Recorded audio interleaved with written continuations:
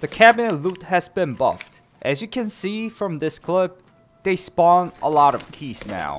And it seems like the key spawn rate is not just like normal, but really high. I found so many keys checking out the cabinets. And you guys all know, at the early wipe, keys are important.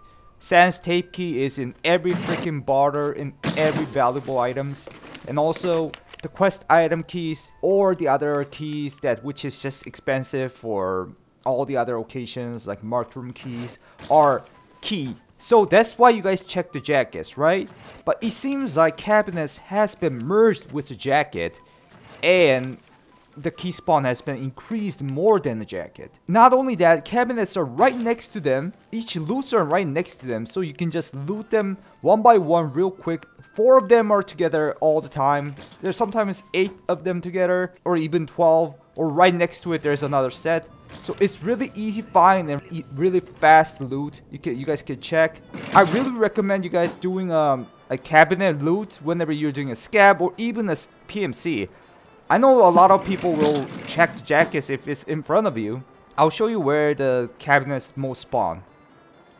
As you can see in the Tarkov help, by the way, this website is really useful, the Tarkov help. I'll put the link in the description below. If you see, the drawers are so many in reserve. And there are tons in Streets of Tarkov too. I guess they are not updated yet. But as you can see, these are the drawers. There's just tons of them. Some of them are locked behind the keys, but still there are a lot of them. And also, you can find a lot in Lighthouse, Customs, of course the labs, but I guess we don't go with labs as a scav. Shoreline, but I really recommend if you're gonna do a cabinet run, definitely go to reserve. But all the other places, you can check the places whenever you're moving around. It's in the building usually. Whenever you're just passing by a cabinet, don't forget to check it out. It's a really good spawn right now. Not only that, as you can see in the categories, access key card can spawn, and energy elements, as you can see here. Building materials, which is really expensive because everybody's upgrading their hideout. And some electronics. I mean, I found this one, but I haven't found the new electronics which you need for the Lightkeeper and the new upgrades. I need them.